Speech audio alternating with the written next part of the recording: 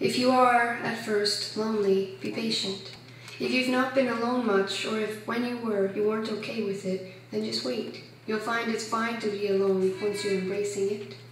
We could start with the acceptable places, the bathroom, the coffee shop, the library, where you can stall and read the paper, where you can get your caffeine fix and sit and stay there, where you can browse the stacks and smell the books. You're not supposed to talk much anyway, so it's safe there. There's also the gym. If you're shy, you can hang out with yourself in mirrors. You could put headphones in. And there's public transportation, because we all gotta go places. And there's prayer and meditation. No one will think less if you're hanging with your breath, seeking peace and salvation. Start simple. Things you may have previously avoided based on your avoid being alone principles. The lunch counter, where you will be surrounded by chow-downers, employees that only have an hour and their spouses work across town, and so they, like you, will be alone. Resist the urge to hang out with your cell phone. When you are comfortable with eat lunch and run, take yourself out for dinner, a restaurant with linen and silverware. You're no less intriguing a person when you're eating solo dessert and cleaning the whipped cream from the dish with your finger. In fact, some people at full tables will wish they were where you were. Go to the movies, where it is dark and soothing, alone in your seat amidst a fleeting community. And then take yourself out dancing, to a club where no one knows you. Stand on the outside of the floor until the lights convince you more and more and the music shows you. Dance like no one's watching, because they're probably not. And if they are, assume it is with best and human intentions. The way bodies move genuinely to beats is, after all, gorgeous and affecting. Dance until you're sweating, and beads of perspiration remind you of life's best beats. Down your back like a brook of blessings. Go to the woods alone, and the trees and squirrels will watch for you. Go to an unfamiliar city, roam the streets, there are always statues to talk to, and benches made for sitting give strangers a shared existence, if only for a minute, and these moments can be so uplifting, and the conversations you get in by sitting alone on benches might have never happened had you not been there by yourself. Society is afraid of alone though, like lonely hearts are wasting away in basements. Like people must have problems if after a while nobody is dating them. But lonely is a freedom that breathes easy and weightless, and lonely is healing if you make it. You could stand swathed by groups and mobs, or hold hands with your partner. Look both further and farther in the endless quest for company. But no one's in your head, and by the time you translate your thoughts, some essence of them may be lost, or perhaps it is just kept. Perhaps in the interest of loving oneself. Perhaps all those sappy slogans from preschool over to high school's groaning were tokens for holding the lonely at bay. Because if you're happy in your head, then solitude is blessed and alone is okay. It's okay if no one believes like you. All experience is unique. No one has the same synapses, can't think like you. For this, be relieved. Keeps things interesting.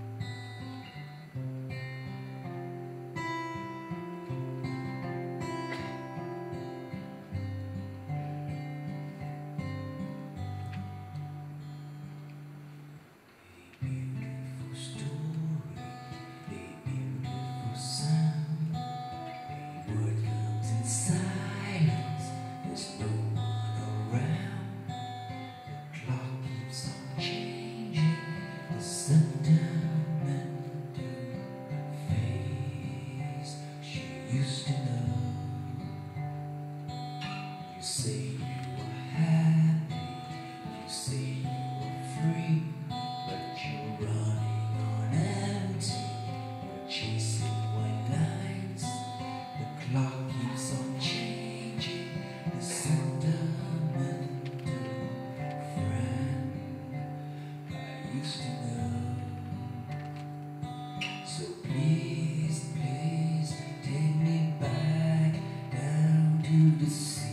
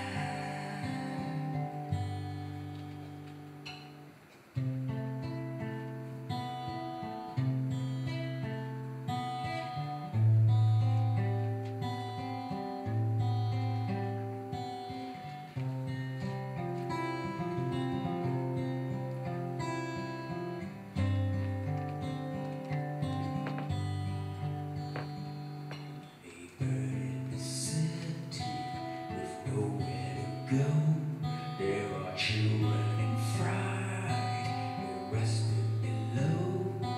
The clock keeps on changing, the sentimental place we used to know. So please, please take me back down to the sea, where it cold and gentle rain falls through me. So please, please stay with me tonight on this train, before my evening empire returns to sand. Who is crying? Who